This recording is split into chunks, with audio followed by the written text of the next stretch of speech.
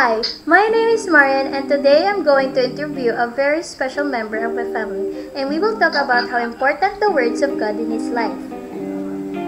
Oh hi Pops, I'm going to ask you these following questions. First question, how have you experienced God inviting you to live in communion with Him? Surely by attending Mass and listening Gospel. So I was there with the God during communion. Second question, to what extent have you faithfully responded to this invitation? This is our obligation since we are kids. Our great-grandparents teach us on how to go to church and listen to the Word of God and feel God is be with you always. Third question, how have you struggled to know God or to accept God's revelation? Actually, we have to struggle hard to know God and His words.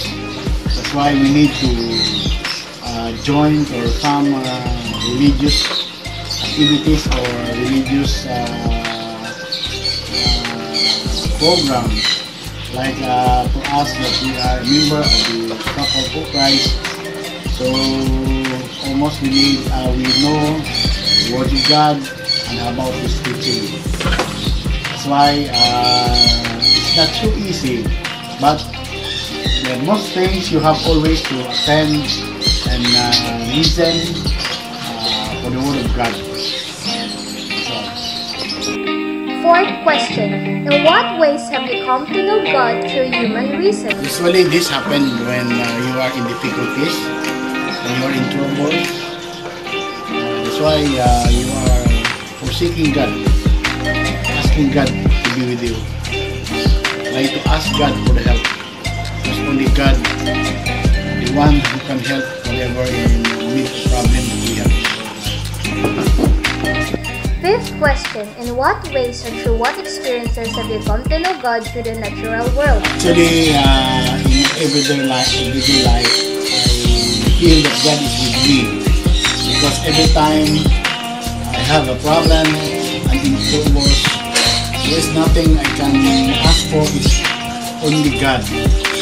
Like example, when I was being operated in my heart problem, I don't have anything to say. That God is with me because I was being able to survive that operation. And thanks God that there is no impossible things that He can do to each and every one of us. In what way? When you knock the door, He always open for you. That's one thing. Sixth question, for example, what scripture stories have been most meaningful to you? This is one of the scriptures that taught me from Romans 8:18.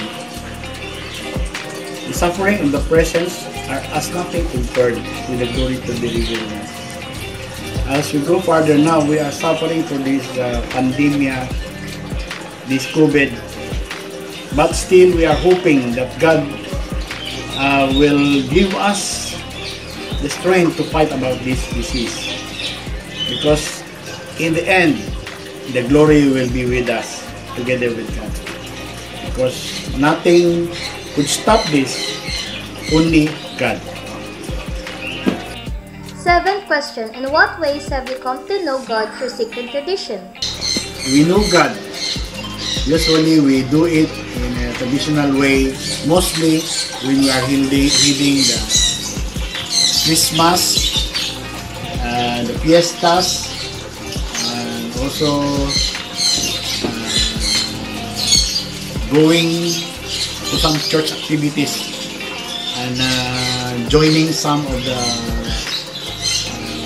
Christian activities like Couples for Christ, joining the Abagatnan Rstu, joining the El Shaddai. So that is one thing that it was done traditionally by our Christian faith. I learned a lot of things and I was inspired by Papa Aldi's answers and my questions. His words taught me a lot of things. As an example is that you have to keep your faith to the Lord our God and our Savior, and we should also learn how to accept and worship Him. And learn how to praise the Lord, because when times get rough, He will always be there and will always know how to forgive us. And I also learned that you should always keep your faith in Him and never forget to thank Him, and always remember to pray and worship for Him. As what he said, that as a kid, our great-great-grandparents taught us how to go to church and listen to the words of God and feel that God is with you. Because in the end, the glory will be with us, together, and nothing can stop this, only God.